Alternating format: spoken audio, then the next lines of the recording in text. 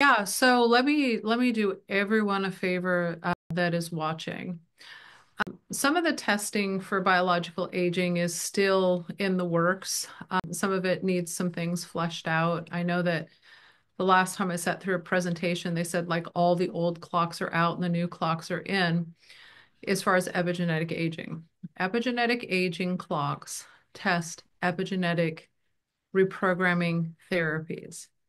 Telomere tests measure telomere lengthening or shortening. Do not use an epigenetic test to tell me your telomere age, okay? Don't do it. And don't use an epigenetic test to sort out anything but DNA methylation. So when we look at senescent cells, we want to look at a test that looks at senescent cells. When we look at blood markers, we want to take consistent blood markers over time to test what's happening. So the whole rage about one test being able to do it all, it can't. We have looked at over 100 patients and the data does not, it just doesn't correlate. So you can have a very biologically young telomere length when you do a telomere test. That does not associate so much to your biological age on your DNA methylation. If you do a gene therapy that resets your DNA methylation and you catch one of those cells, you are going to have an extremely young DNA methylation test. So I think that there's a lot to flesh out in the industry, and a lot of it is based in fads. I've seen just recently what's entering again, which is great, is senescent cells. They've entered the spotlight again of the conscious mind in the media, and that's fantastic because they're definitely a hallmark of aging, and so we need to deal with them.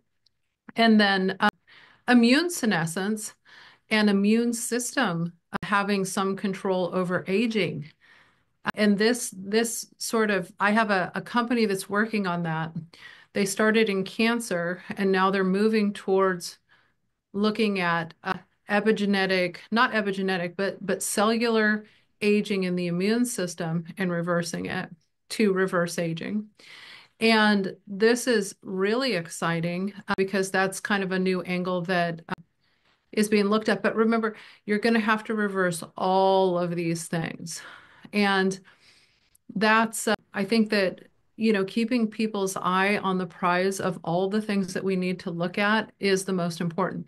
So I've had epigenetic tests that, or DNA methylation, you might want to call them tests that say that I'm in my 20s. And I've had them that say that I'm in my 40s. And I don't think that it's indicative of a measurement until I do an DNA methylation reset. So we're looking at those therapies, but I'm working with a company that's actually doing those chemically, which is pretty cool. And this is a set of chemicals that they believe is resetting the DNA methylation in cells. And so I'll tell you more about that as that company gets off the ground. But this is kind of interesting for me because I have been a gene therapy focused person for a long time. And so entertaining a company that is using small molecules to reset aging at the epigenetic level is like, wow, I didn't picture that. But you can do it with the gene therapy. It's just the gene therapy, it's hard to target a lot of cells in the body with each gene therapy, and that would be quite expensive right now. So a small molecule approach is something you can turn on and off, and so that just kind of made sense to me. If people go and they try to take one test to measure aging, you're never really going to know what you've done, right? You might think, oh no, it doesn't look to have changed, or it looks to have changed a lot. You got to measure them all. Yes. Well, there was a number of things in there that I would like to unpack. But yeah, I mean, we spoke to the person, Dr.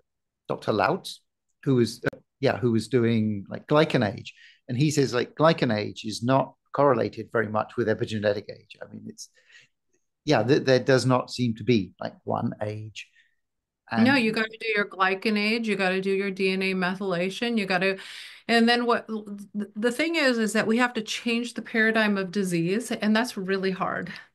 So we've tried to, as an industry, say, okay, here's the problem.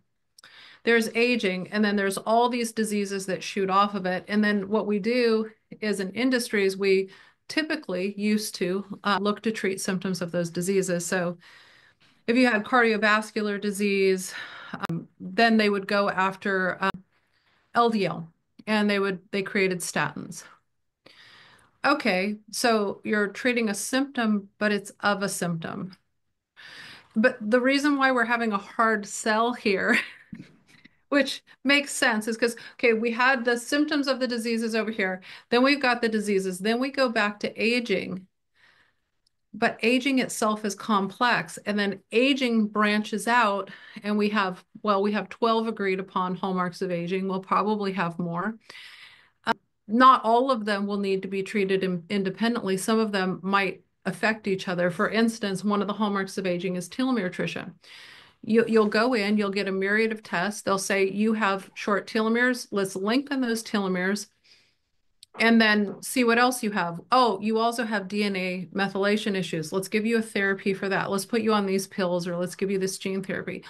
Oh, you also have stem cell depletion. So we're going to need to take your stem cells, we're going to need to culture them, and we're going to need to expand them and genetically modify them so they're not old and put them back in your body.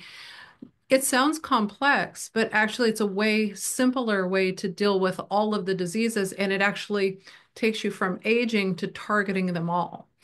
And what I believe is that today we have cardiovascular disease, COPD, dementia, et cetera, et cetera. We have these diseases of aging.